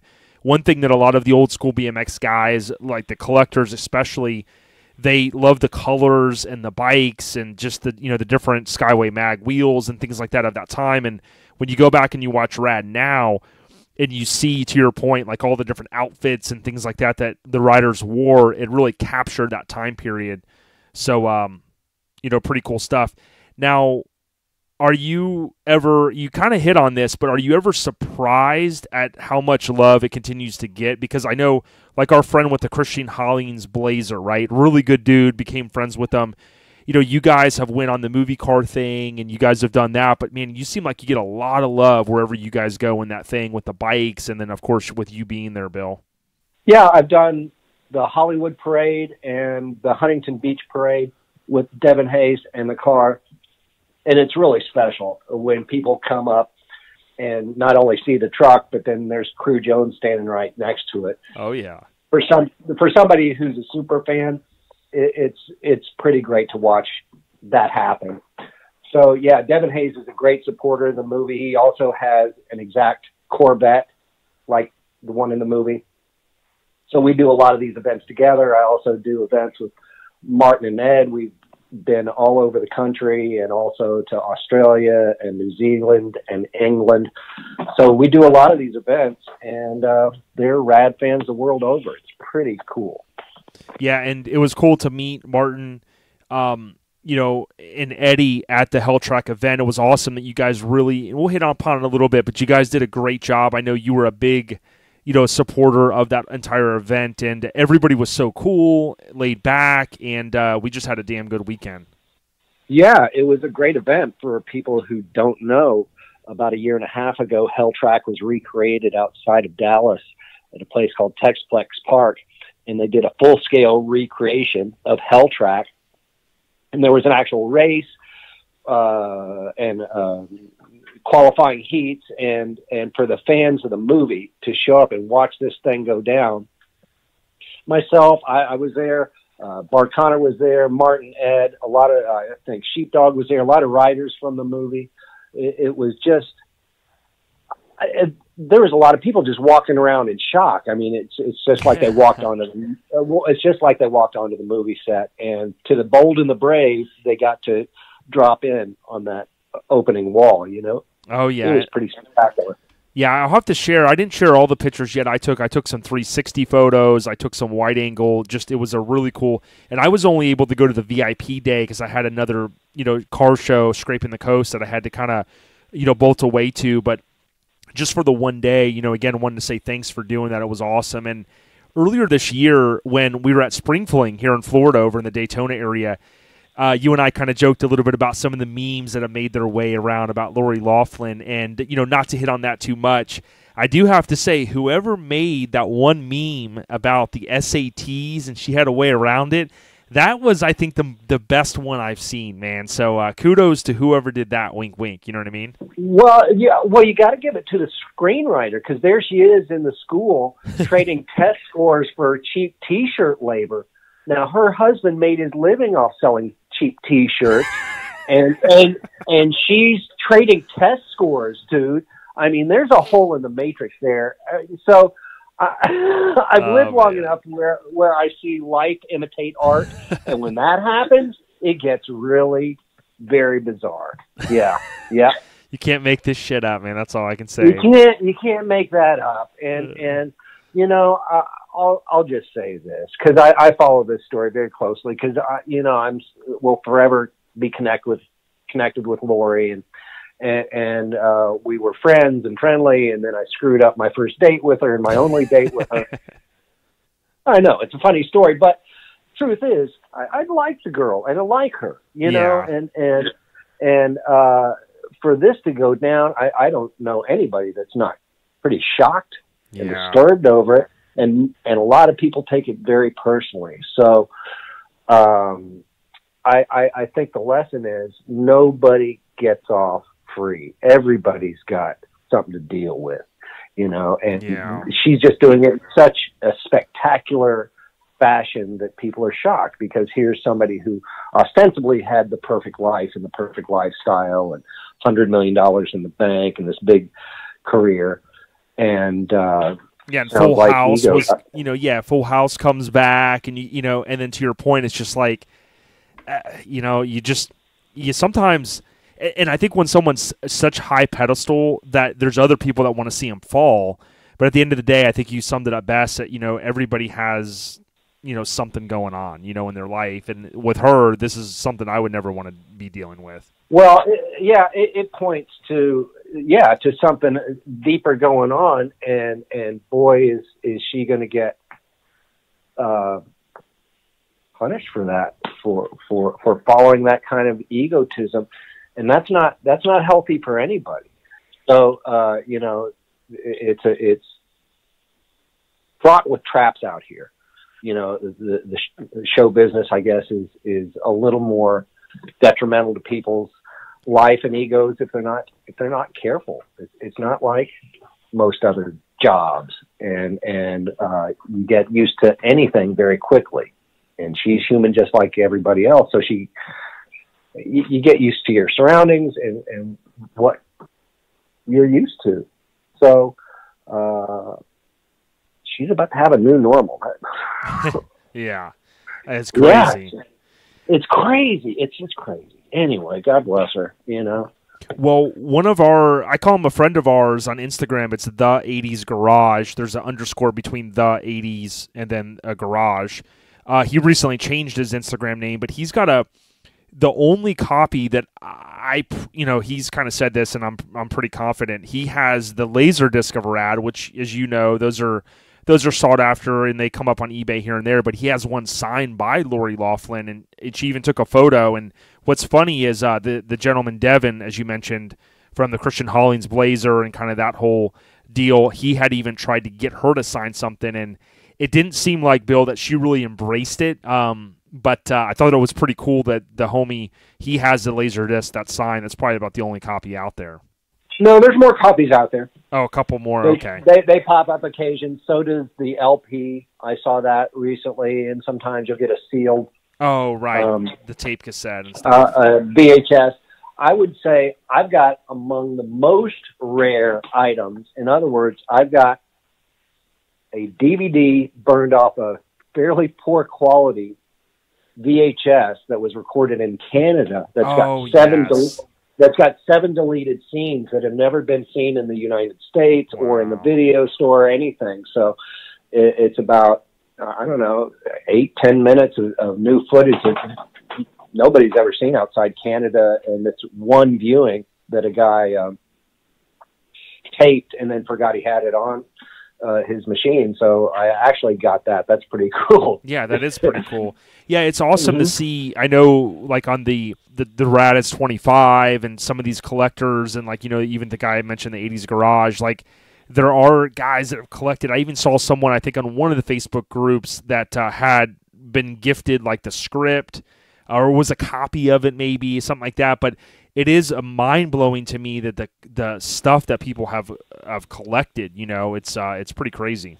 Well, there's not a lot of official merch out there. Right, yep. There's except for the Vans shoe, the original run, and then, like you said, the Vans did a repop of that. But otherwise, it's movie posters, and then, like I said, VHS or Laserdisc or LPs, Yeah, definitely. Now, you mentioned earlier the Tosh.0. I always thought that was kind of cool. Like, I think he's a funny guy overall. Love his show and his format. But it was like you guys kind of had forged a little bit of a bond to the point that on the back of your paper copy, you even have the awesome quote from him. But he seems like an 80s guy, like at heart, you know?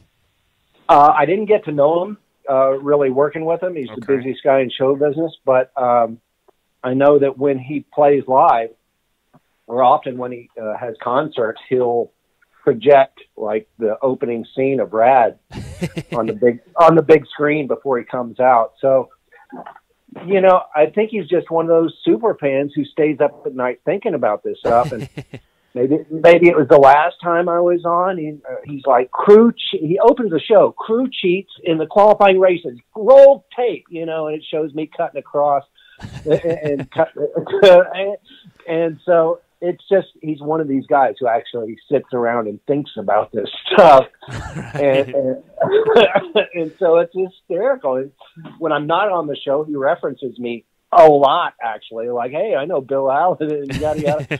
So how cool is that, dude? Yeah, no, that's awesome. One trivia thing that I don't think a lot of people know about the movie, and I'm pretty sure I got this right. My understanding that it was R.L. Osborne that's on the cover, you know, doing, you know, of the VHS tape, that artwork. And I forget if that was talked about at the Hell Track event, but do I have that understanding right as far as you know? I happen to know that's correct. He's on his red line, and I know the guy who bought that bike.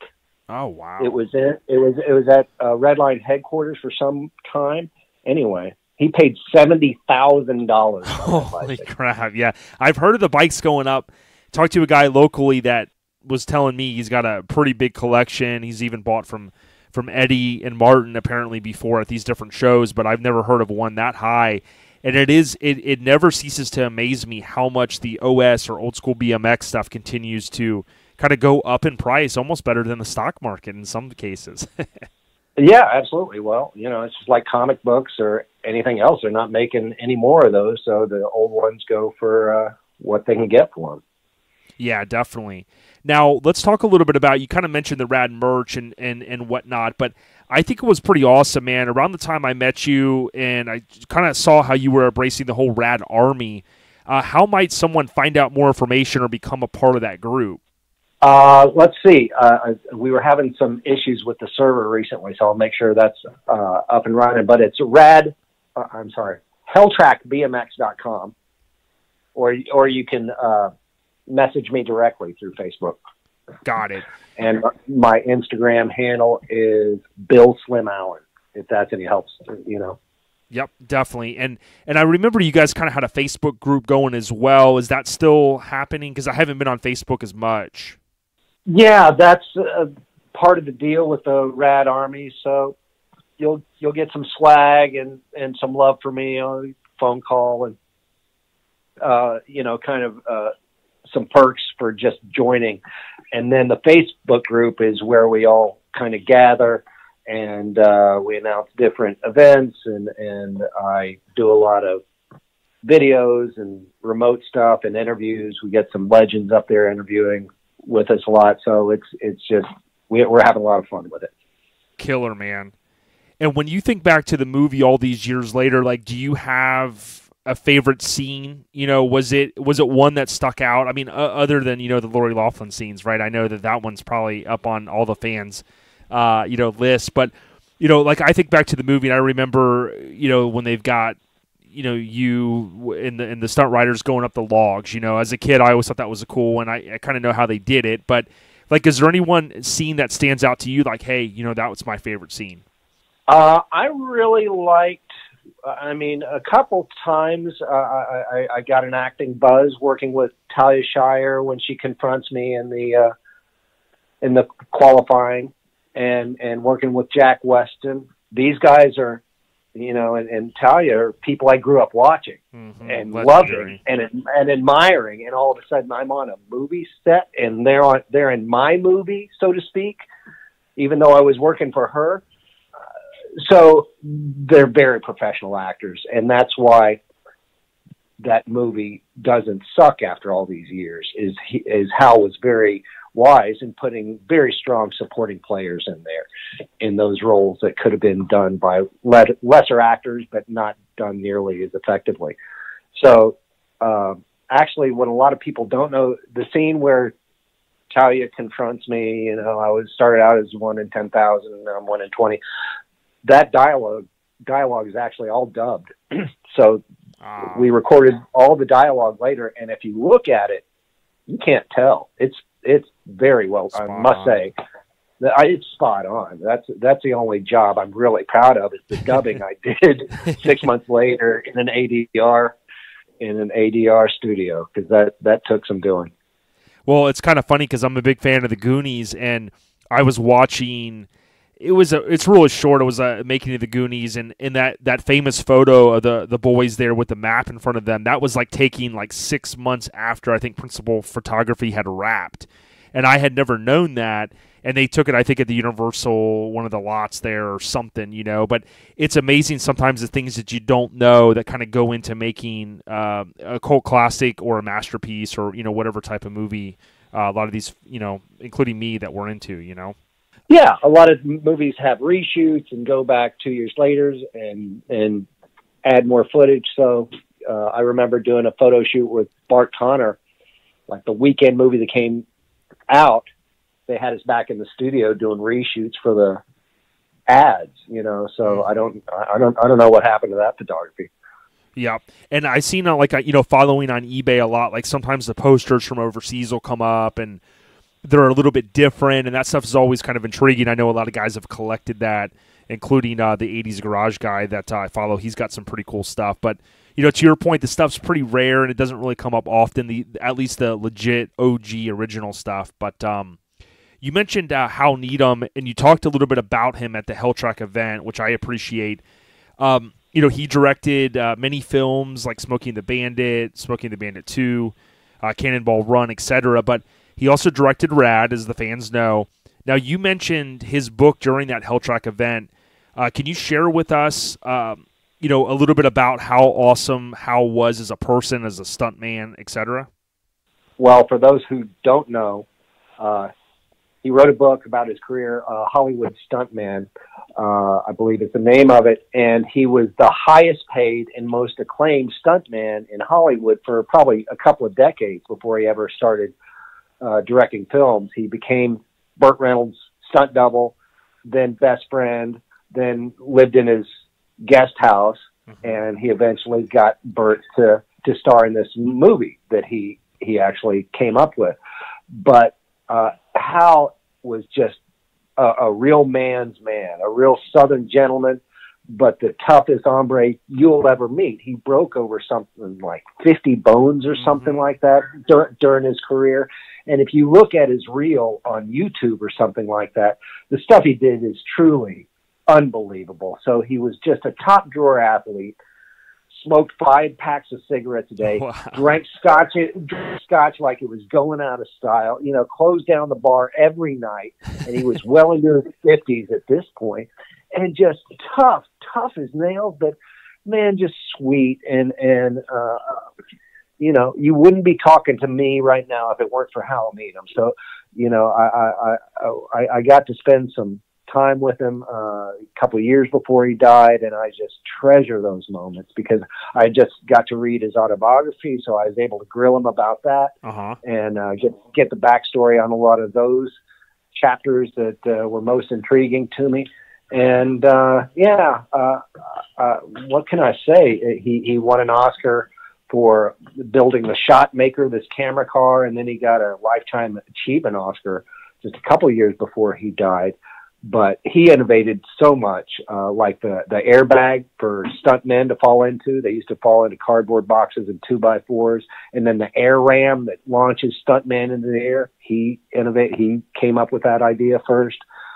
Yeah, just so many things. He completely made over NASCAR and helped make it the sport that is now, which I think he was definitely trying to do with Helltrack. In other words, in the original script, it was just a normal BMX race.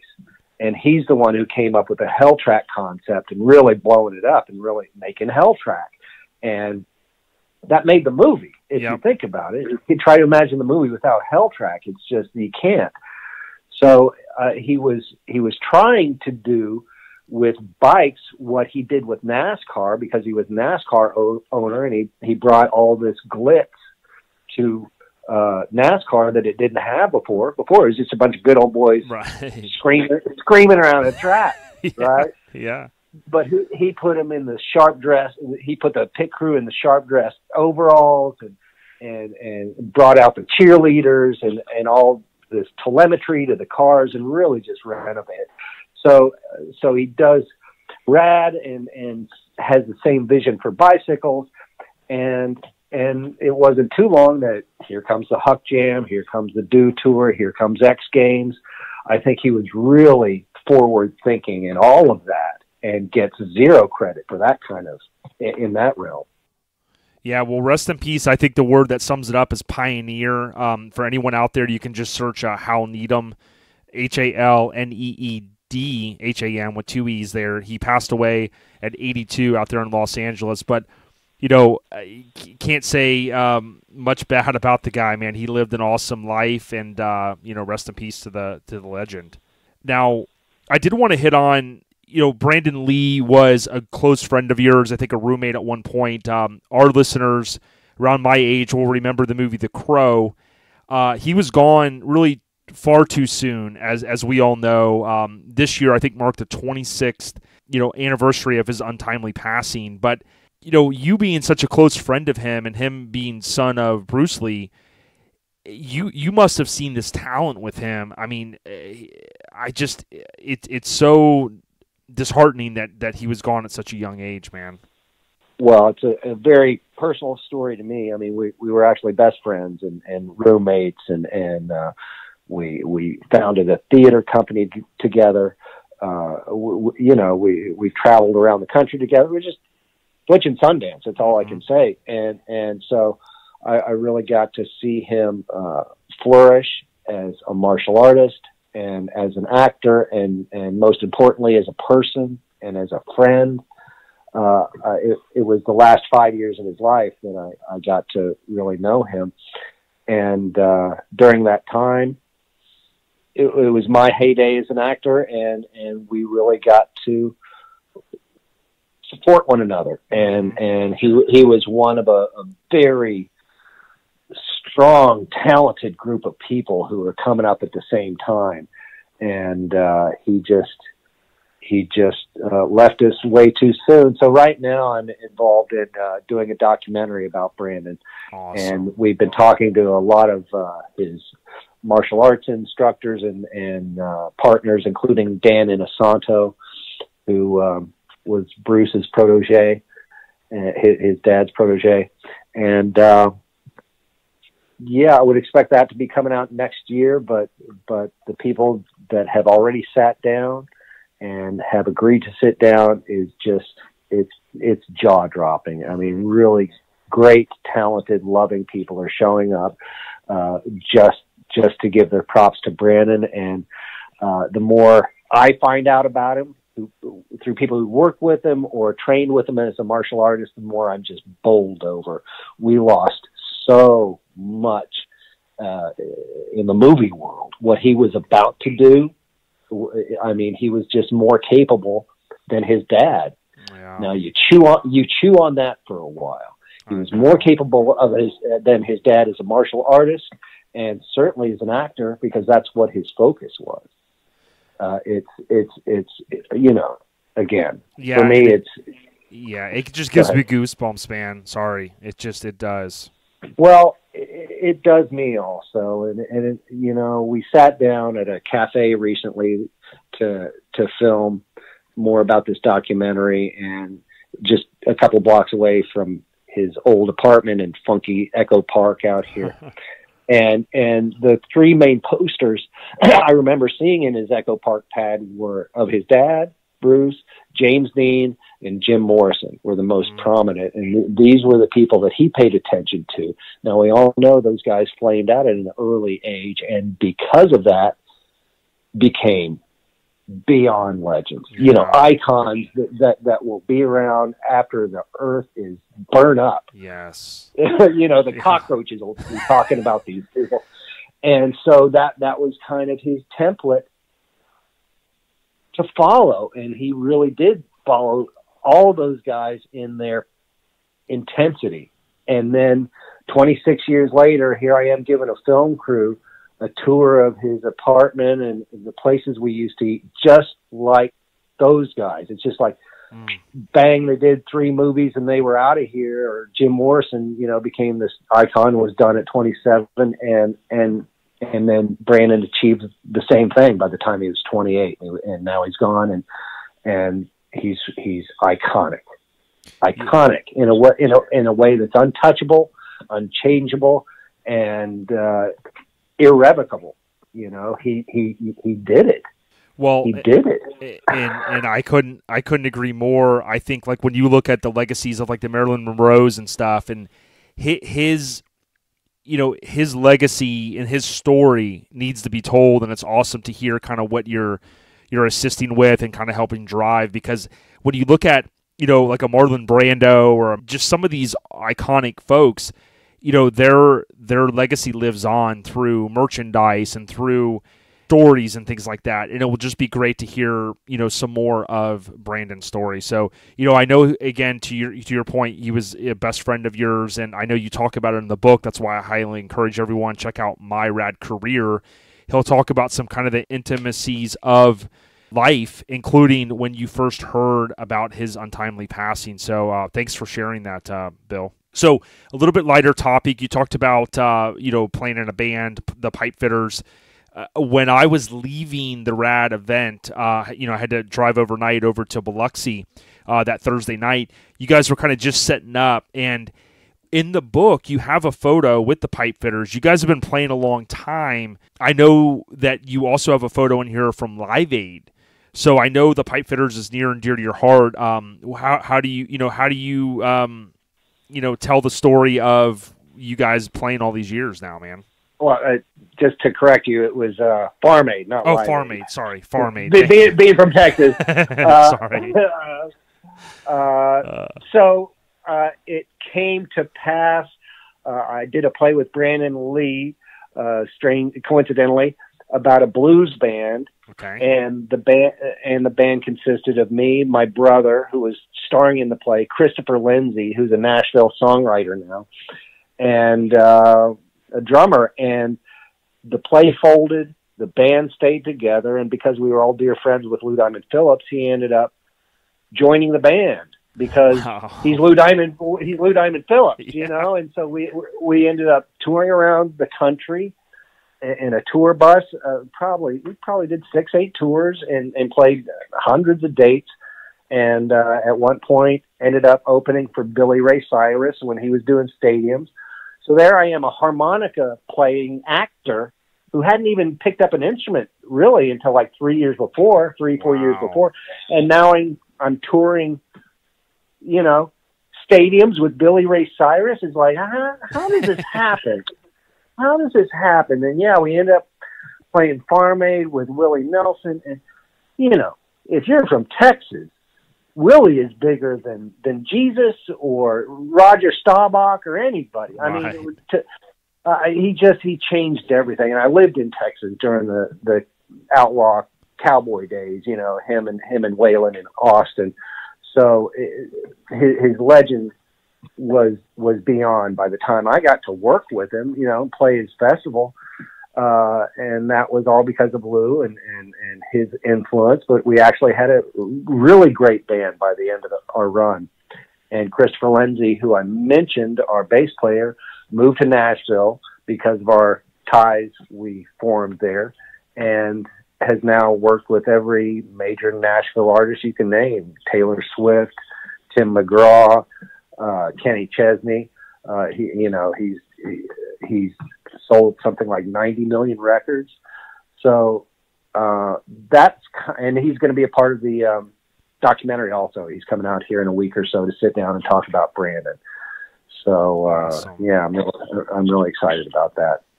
Yeah, man. Well, it's cool to see you guys have had that friendship, and just, you know, you love getting together, and not all bands are like that. So, you know, obviously bands have ups and downs, but it's cool to see you guys have that tight friendship and whatnot. But, when I think back to a lot of the stuff we talked about, and, I think, RAD 25, I didn't make it to that event. I was at the Hell Track 2018. Uh-huh. What's next for RAD fans? Because Bill, they want more. We want more. Do you anticipate more stuff? I know they would need to become a part of the RAD Army, but any hints you could throw out there? No. Yeah. Actually, no. I knew that was coming. Except stay tuned. That's all I can say is I'm in it to win it and to be there for the fans, and you know that. Yep. I show up to these events and I meet everybody and sign every body part, and and it's a joy of my life. So I think good things are coming for RAD fans. Well, good stuff. And why don't you give a shout out? I know your lady, right? She's a big supporter of everything. And keep me honest here. She was at the RAD event. I remember she helped, I think, probably a lot with the event. But you can't be an awesome dude like Bill Allen without an awesome, significant other. Isn't that right? It's true. My lovely wife, Carol Allen, is just a godsend to me, and we're working on new material for the book tonight. We're doing some editing, so it's going to be out in hardback, on audiobook. Oh, good. Next year with added material. I'll probably throw a couple more pictures in there, but you'll be able to get it on your Kindle and on Amazon and at Barnes and Noble. So I'm really excited.